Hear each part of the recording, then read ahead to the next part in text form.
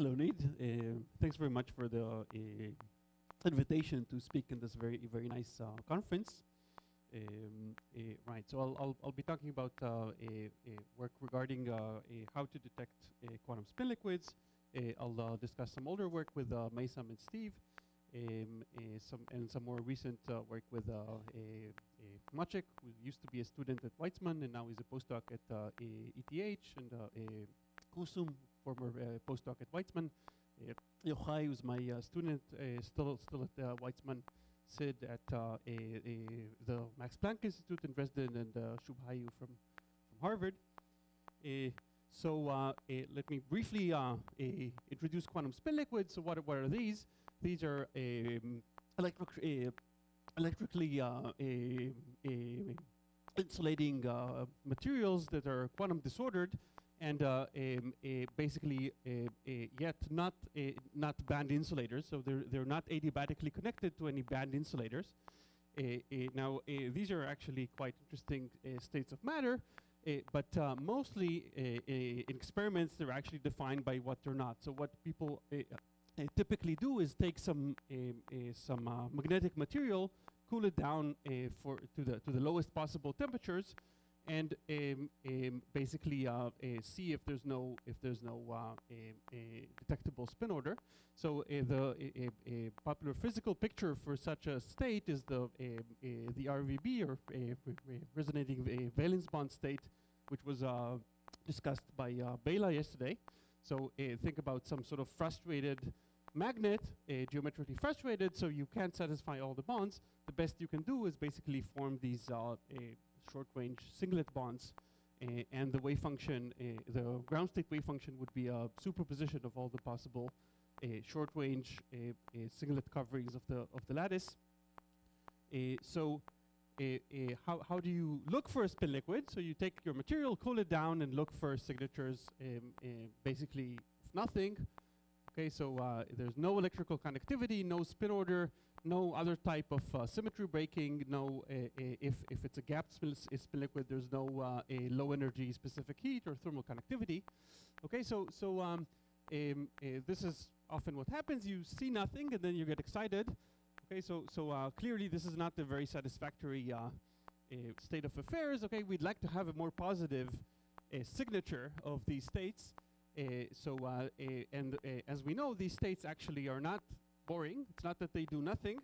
They're actually quite interesting. And the question is, the challenge, I think, in this field is how to actually expose this non-trivial physics that's actually going on.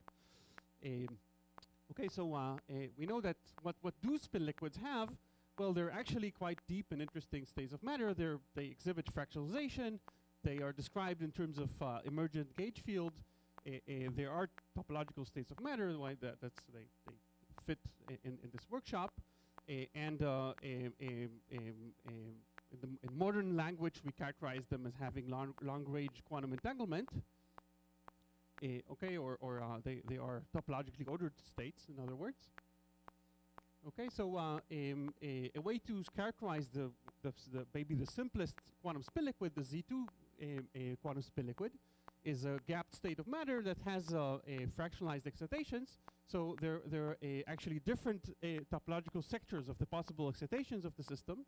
So you can have basically the vacuum or any trivial excitation, local excitation, like a magnon, spin 1 excitation. You can have a spin-on, which is spin half in charge 0, or a hole-on, which is charge 1 and spin 0 excitation. So this is a fractionalized excitation. It has quantum numbers that don't fit those of the microscopic particle, which is the electron. And both types of excitations actually are charged under the emergent Z2 gauge symmetry. Okay, so they're called E particles because they're electrically charged under the emergent gauge field. There are the fluxes, or the magnetic fluxes of the same gauge field, which are called visons. Okay, that's just a term. And they're the bound states of the two. So overall, in this state of matter, there are 4 different topologically distinct sectors of excitations you can have. Okay, so the spin-ons and holons, by the way, can either be fermions or bosons. So that depends on the assignment. If you have a bosonic spin-on, for instance, you can bind it to a vison and you get a fermionic excitation, fermionic spin-on, and same for the holons.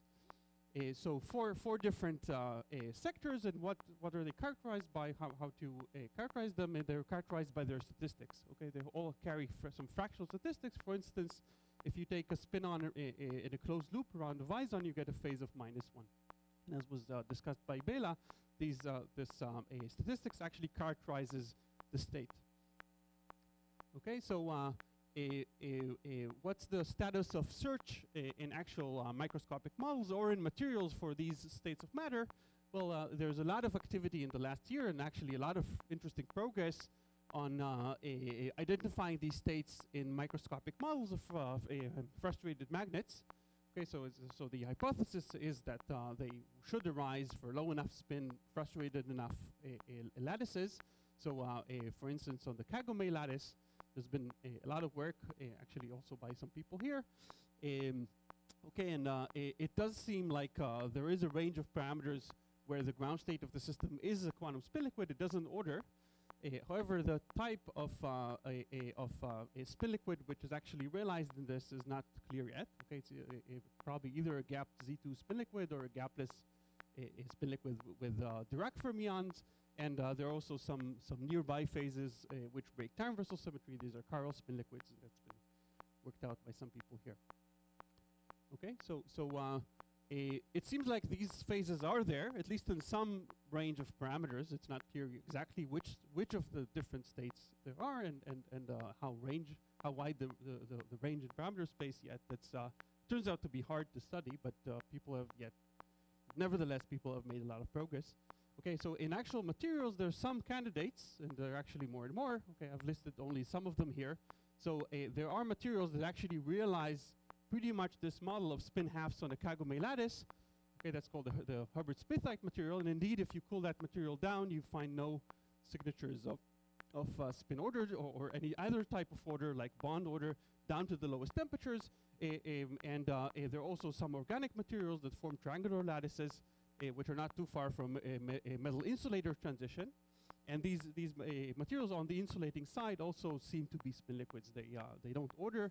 In both types of materials, there is at low temperature the magnetic susceptibility is constant. The specific heat goes like T. So it looks like these are, if anything, these would be gapless spin liquids. Yeah. Question?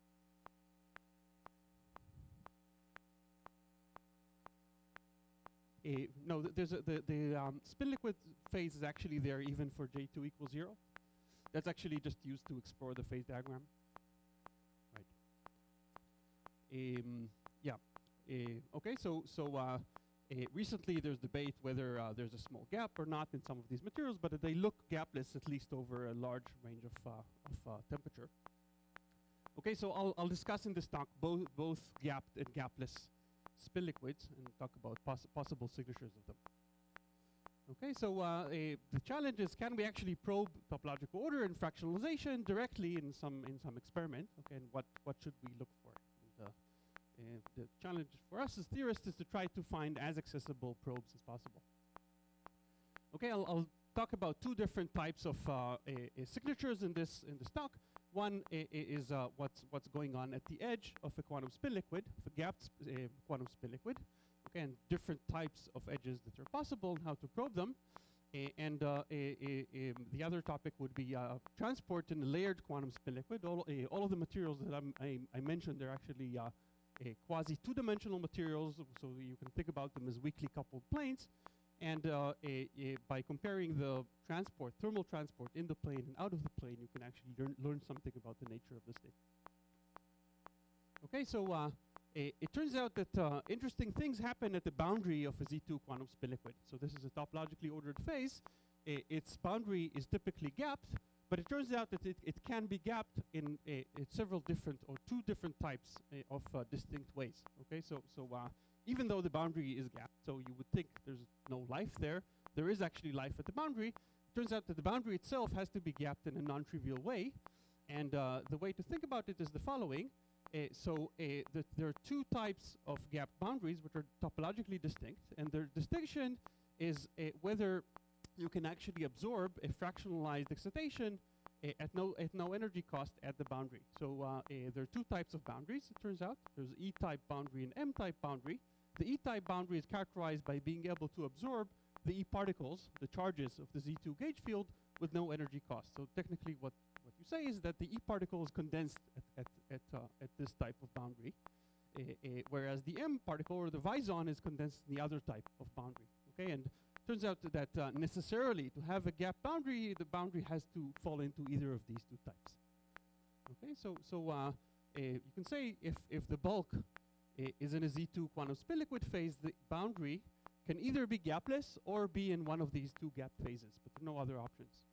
Okay, so this is now if you change some parameters of the Hamiltonian, say at the boundary only, keeping the bulk intact, there has to be a phase transition at the boundary between these two phases. You cannot cross adiabatically between them, okay, as long as the bulk doesn't close the gap. Okay, so this distinction between topologically topological phases at the boundary of topologically ordered phases is kind of a well-developed topic. Okay, so there are more and more examples that people realized. Mike Levin actually classified the possible gap boundaries that you can have at the edge of any topologically ordered abelian phase. Okay, so there's a general understanding what types of gap boundaries you can have, if you can have them at all. Some phases cannot support a gap boundary at all, but this phase, for instance, can, and it can actually support two distinct types of gap boundaries. Okay, so now you can ask, well, if there are two types of gap boundaries, what happens if I try to create a domain wall between them? So if I gap the boundary in one way in say this part of the edge, and in a different way in another part of the edge. So your intuition would be, well, these are topologically distinct, so you cannot go smoothly. So there is some sort of zero mode at the boundary between them. And that turns out to be correct. Okay, so necessarily there's a zero mode at the interface at the boundary between two different gap regions. In this case, this zero mode is actually a Majorana mode. Now, we're used to think about a Majorana mode as a zero mode for electrons. This is not quite that. Okay, there's no zero mode here for physical electrons. There's a zero mode here for the composite fermions that live in the bulk. Okay, so for this bound state of a bosonic spin-on in the Vison, that can actually be absorbed at this point. It's a fermionic excitation, a fractionalized excitation of the bulk, that can be absorbed at this point at zero energy cost. Okay, so there's some sort of topological zero mode that's living at the interface if you create such a domain wall between two different gapped phases of the boundary. Okay, so that's the physics of the boundary of a topologically ordered phase in general. Now, for the example of a Z2 quantum spin liquid, there are actually some constraints on what kind of gap boundary can you get. Okay, so suppose you solve the Heisenberg model on the Kagome lattice, and you have open boundary conditions, and you found that the boundary is gapped. Which of the two types of gapped phases on the boundaries do you have there? Okay, so it turns out that you can know. Okay, you can know just by symmetry. The reason is simple. So to have an E edge, you actually have to condense the E particle, and the E particle in this case carries some quantum numbers. So it's either a spin-on or a hole-on. So it either carries spin half and charge 0, or a charge E and a spin 0. So for the E particle to be condensed, you actually have to break some symmetries of the system. As long as your system conserves charge and spin, if it's a gap boundary, there's actually only one option, which is the M edge. Okay, so an M edge is the phase where the flux or the Vison is condensed, and that doesn't carry any quantum numbers. Okay, at least not in general. It might carry some momentum, and that's a different issue. Okay, but if the edge is not translationally invariant, then there's no worry. So that means that you can actually have some handle on what kind of gapped edge is realized at the boundary. Okay, so if you do nothing, naturally what you'll get, if the edge is gapped, it's an M edge. And if you want to realize the E edge, you actually have to break some symmetries. You either have to break spin rotational symmetry and time reversal symmetry. It turns out that you have to break them completely. It's not enough to break them down to U1. Okay, or you can break a charge conservation symmetry.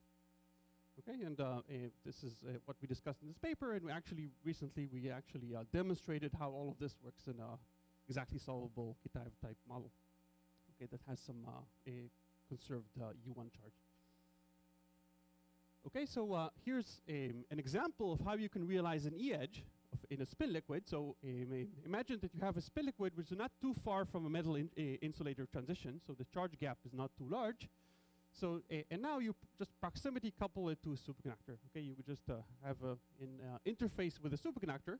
So here are two possible terms you can have at the boundary between these two systems. Okay, you can have pair tunneling between the superconductor and the Z2 spin liquid, and you have some spin-spin coupling. Okay, so the prediction is that as a function of this delta edge, okay, which is the pair hopping between the superconductor and the Z2 quantum spin liquid. Okay, so once you have this this term, U1 charge is already broken in the superconductor, so there's no U1 charge anymore. But still, you can only tunnel charges in pairs. Okay, this is the charge of a Cooper pair. As a function of the strength of this coupling, you'll have a topological transition, which turns out to be Ising type. It's a transverse field Ising model type transition. Okay, and that takes you from the M type edge to the E type edge in this region. Okay, so remember again. So this is not the symmetry breaking transition because the U1 charge symmetry in the Z2 spin liquid is already broken by proximity coupling it to the superconductor. It's a topological transition. But nevertheless, there's some critical strength, which is basically overcoming the gap at the edge where you would go into the other type of edge. Okay, so right, so that's the basic prediction. Now, what does this mean physically? Okay, so there's a physical process that would tell you that this part of the edge is actually an E-edge. Let me describe that. So that's something we call a statistics transmutation. Okay, so it's an interesting process, I think. Okay, so what you can do now is the following. So suppose you have an electron from the superconductor. Okay, so if this was an M edge, the electron basically cannot enter the Z2 spin liquid. Okay, at sufficiently low energy. If it entered, if you provide enough energy, it would actually have to fractionalize into the basic excitations of the Z2 spin liquid, which are a holon and a spinon. Okay, so the basic excitations are not an electron. You actually have lower energy excitations, which are one that carries the spin of the electron and the other one that carries the charge of the electron.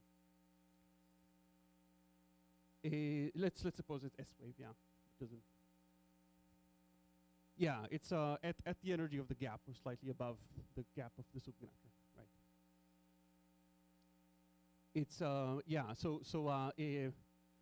So here these Z2 spin liquid is also gapped. There's different gaps here. There's a gap for electrons. There's a gap. There's a yeah. So I basically want to do this above the gap of the spinons, right? I'll describe what I want to do. Okay, so if I do it in what I claim is that if I give it enough energy, I'll just finish the sentence. So if I give the electron enough energy, it would enter, but it would actually fractionalize. So it would enter and dissociate into two different particles. Okay, yes.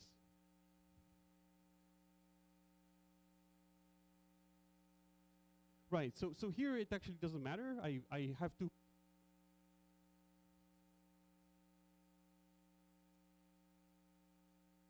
Yeah, right. So I mean that's fine. So if I provide enough energy, it would enter, right? But then it would fractionalize. So it would dissociate. It has basically what I'm assuming is that the spinon and the holon have lower energy than an electron in the spin liquid. So if you put in an electron, it would dissociate. Okay. Okay, but this would happen if you have an M edge. Okay. Now the interesting thing happens if you have an E edge here. So then things are a little bit different. So at an E edge, what happens at this type of E edge, which is coupled to a superconductor, the charge holons are condensed. Okay, so that means that you can actually deposit a charge E spin 0 holon at 0 energy cost. So if you provide energy which is high enough such that you exceed the gap for a spin-on in the Z2 quantum spin liquid, you can actually have a coherent process where you deposit the charge of the electron at the boundary. That just goes to the condensate.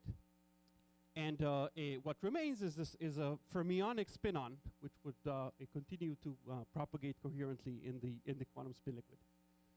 Okay, so you've coherently converted an electron into a fermionic spin-on. So basically, the one other way to say it is that the electron carries 3 quantum numbers. It carries charge, it carries spins, and it carries the fermionic statistics. And somebody has to carry all of these things. So here, what happens is you leave a bosonic holon, so you leave the charge, but you still have to carry the spin and the statistics of the electron. So you have to remain with a fermionic spin-on in the bulk. Okay, let me just mention that here I've actually assumed something. I've assumed that the lowest energy spin-on excitation is a fermionic excitation. Okay, so this can actually propagate coherently. It cannot dissociate into any other particle.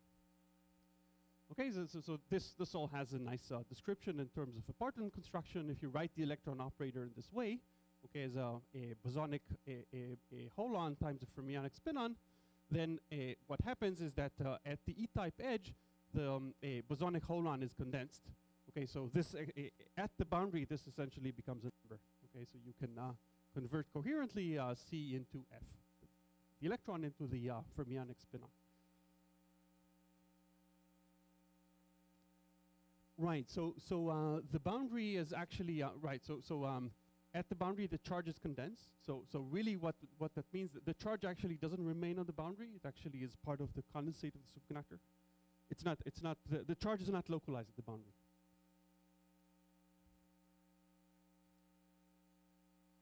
Yeah. So I mean, you shot an electron. The charge of the electron gets spread over the superconductor, and the spin continues. Okay, so right. So how to probe this? So here's kind of our dream setup. Okay, so you can imagine this type of setup. We have a superconductor, and we apply some voltage. This voltage exceeds the gap of the superconductor, so we shoot in electrons. And now what we'll see if we measure a current. Okay, so we have some a tunnel probe here. So we just measure current going this way, okay? And what we'll see is that if we vary the voltage or if we vary the length of the system, we'll see coherent oscillations, because there's a coherent process where the electron from here can convert into a fermionic spin-on, get reflected from the boundary, and there's basically some standing wave pattern here. And as you vary the voltage, you'll see oscillations of this current that depend actually both on the length of the superconductor, but also on the length of this quantum spin liquid. So this tells you that actually this coherent process occurs.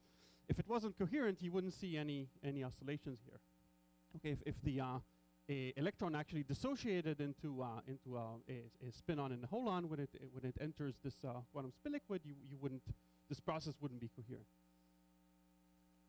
Okay, so right, so that's basically our prediction. Another type of prediction of this process, okay, the same thing can actually happen as a function of a magnetic field. If you have enough spin anisotropy of the system, so you can actually induce a transition between the M edge and the E edge also in a magnetic way.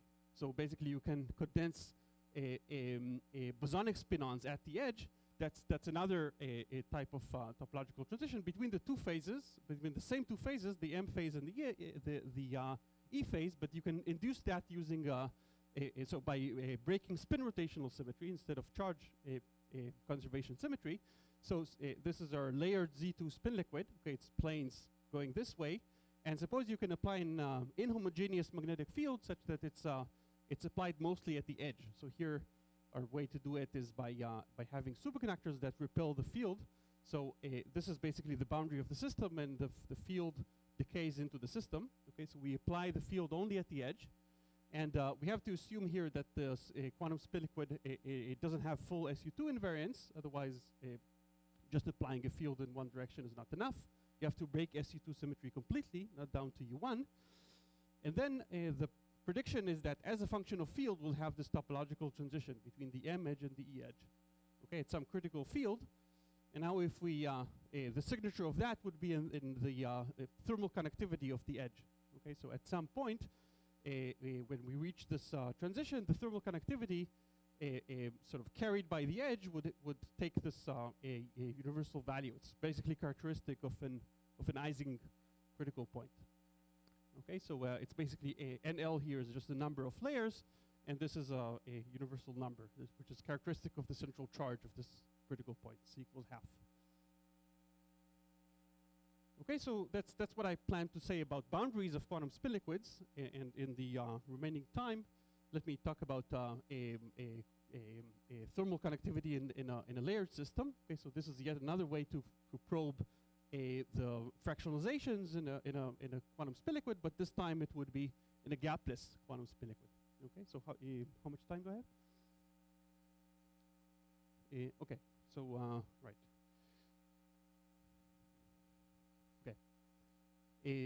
Right. So thermal transport has been proposed as a probe to for quantum spin liquids. So as I mentioned before, many of the materials are actually seem to be gapless quantum spin liquids. So we know that there are low energy excitations. For instance, the specific heat goes like C over T goes to a constant at low temperature. Okay, but now that leaves you with a question: what are these low energy excitations? For instance, are they localized or delocalized? Okay, there's always the worry that if you have constant specific heat but no type of order, what you're looking at is just, for instance, an Anderson insulator. Okay, so this is a phase of matter that we know has a constant specific heat at low temperature, but it's not fractionalized in any way. Okay, so thermal transport is useful because it can answer that question.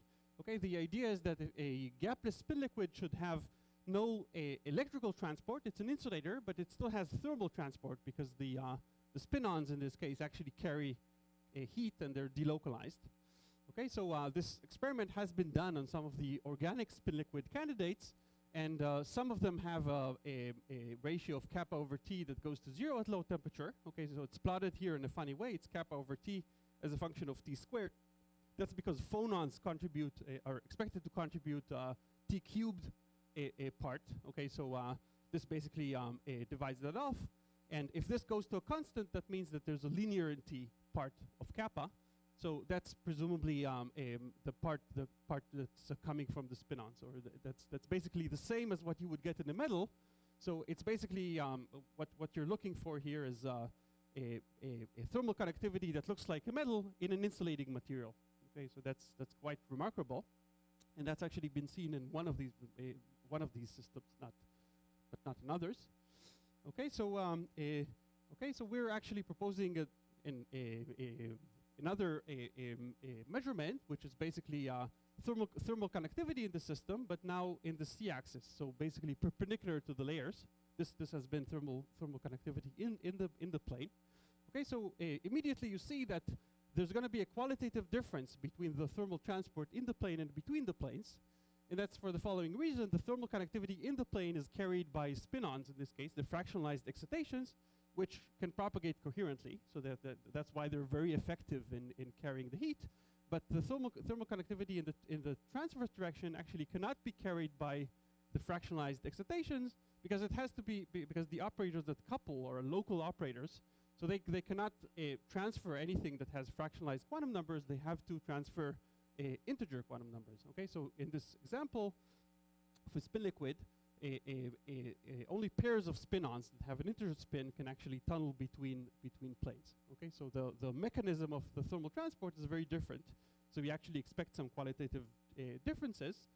Okay, so now these are very anisotropic materials. So you might think, well, what's surprising about seeing anisotropy in the transport?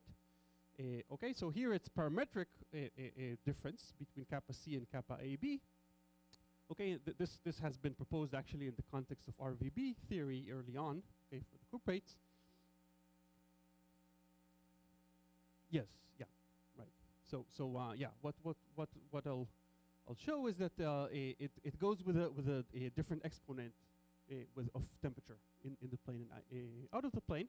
Okay, so for example, if you just have an anisotropic metal where the electrical or thermal transport are both carried by electrons and single electrons can tunnel between planes, what you expect is that if the system is anisotropic, kappa AB and kappa C would be different, but the ratio would actually go to a constant at low temperature. Okay, what happens is that at low enough temperature, there are coherent electronic quasi-particles that form some corrugated Fermi surface. Yes. Okay, and eventually they can propagate coherently, although with a different effective mass, either in the plane or between planes. Okay, and this is not going to be the case here. So this is what we want to achieve, sort of a table that would tell us, sort of this is a fingerprints, if you like, of different layered quantum spin-liquids. So we can look at either in-plane or out-of-plane thermal conductivity, either in the presence of disorder or without disorder. And these are different types of gapless quantum spin-liquids, either a Z2 quantum spin-liquid with a Dirac spectrum or with a Fermi surface, or a U1 quantum spin-liquid. Okay, and each one of these phases has its own characteristic power law of temperature, of a thermal conductivity as a function of temperature. Okay, and the important thing is that these are different in the plane and out of the plane, and sometimes they're also different between different quantum spin-liquids. Okay, so most notably, if you look at the ratio kappa C over kappa AB, that actually goes to 0 at low temperature. So having this parametrically large anisotropy is the hallmark of having a layered quantum spin-liquid. Okay, so in the remaining minutes, let me just say a few words about the calculation. Okay, so in the Z2 quantum spin-liquid case, we have an exactly solvable model for this phase in the plane, which is Kitaev's honeycomb model. It's useful just as a prototype. Okay, and we consider a layered version of this model, and we write basically all the allowed couplings between the planes. And when you reduce it to the effective low energy model, okay, so this model has a phase which is characterized by having a Dirac spectrum of fermionic fractionalized excitations. Okay, what you see is that the in-plane Hamiltonian looks like a quadratic Hamiltonian, but the out-of-plane is actually quartic. So this is precisely the this effect that you can only couple the planes by tunneling pairs of fermionic excitations and not single fermions. Okay, so now it's a kind of as you turn the crank, so you can compute the thermal current operator in the c-axis by basically commuting the Hamiltonian density with the interplane coupling. Okay, and you calculate the thermal conductivity using the Kubo formula, basically doing a current correlation function. It ends up looking like this, okay, because the thermal current here is a quartic operator. So you have to convolve two particle propagators in each plane. Okay, so here are some results. For the case of a Dirac spectrum, what you get is that kappa AB scales like temperature, whereas kappa C scales like the temperature to the 5th power. Okay, so this high power comes from the fact that the density of states here vanishes at low energy. If you that means basically that the c-axis transport is going to be completely overwhelmed by the phonon contribution. Okay, the phonon contribution goes like t cubed, so that's going to dominate the c-axis transport, but not the in-plane one. In practice, what we expect to see here is t and t cubed rather than t to the 5th. On the other hand, in the case of a Fermi surface, so it turns out that in the Kitaev model, for instance, you can actually have a finite Fermi surface of spin-ons if you break time-reversal symmetry in the right way. Okay, so that basically shifts, if you like, the chemical potential away from 0. So you have a finite density of states at low energy. In this case, if you don't have disorder, kappa AB is actually infinite, just like in a clean metal. Okay, but kappa C turns out to scale like t squared. Okay, so in the Kitaev model, let me just comment that this having a Fermi surface and a Z2 quantum spin liquid requires time-reversal symmetry. That's not general. You can actually stabilize this on other lattices without breaking time-reversal. Okay, so we want to see what happens in a more realistic case. For instance, in the experiments, kappa AB is finite. That's presumably because of disorder. So what happens if you add disorder? So we basically assume that there's disorder in every layer and that it's statistically independent.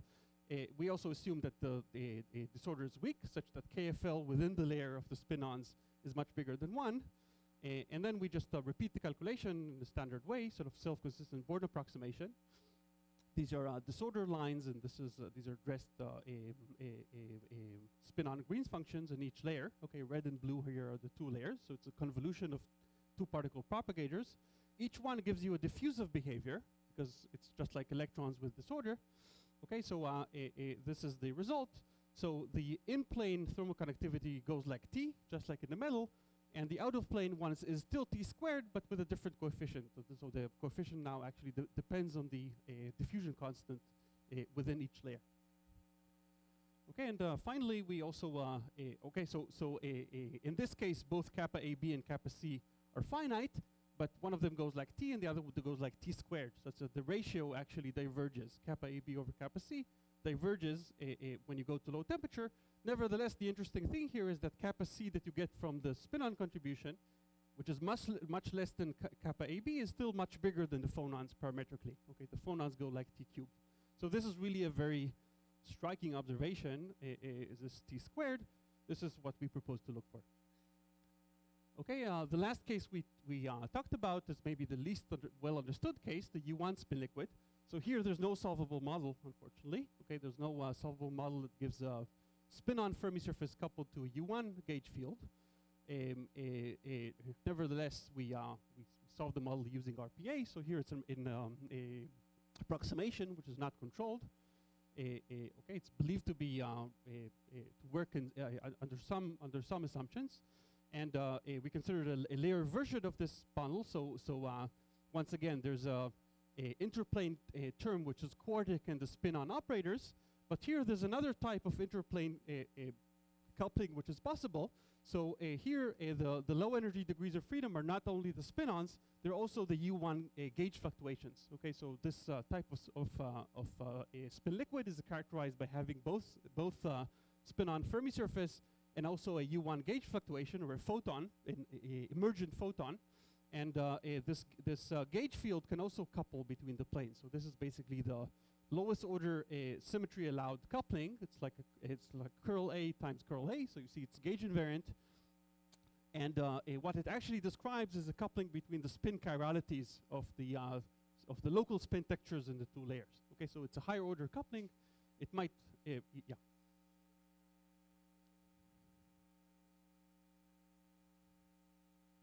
Yeah, right. What we can write is any term which is independently gauge invariant in the 2 layers.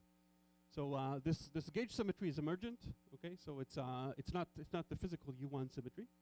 So the only operator that can couple between planes, which means the only local operator, is something which is gauge invariant separately in the 2 planes. That's why you can't write psi diagram psi. Yeah, there is a term like that. I didn't write it. Yeah, so curl A squared in 1 layer, that's also allowed. Yeah, that's included, right. Yeah, it turns out to be relevant relative to the coupling of the gauge field to the fermions, but yeah, but you actually have to include it. Yeah. Okay, so right. Yeah, so let me just quote the result within the RPA approximation, okay, which is not controlled in this case. What you get is that in the clean case, kappa C actually goes like this funny power, okay, T to the power 5/3. The place this power comes from is actually it's 2 minus 1 over Z, where Z is the dynamical critical exponent of this phase, which is 3. Okay, so it's kind of interesting that it tells you something about the dynamical critical exponent. Okay, but if you add disorder, you're actually back to T squared, because of the diffusive dynamics of the spin-ons in the plane. Okay, so that's it. Yeah, thanks.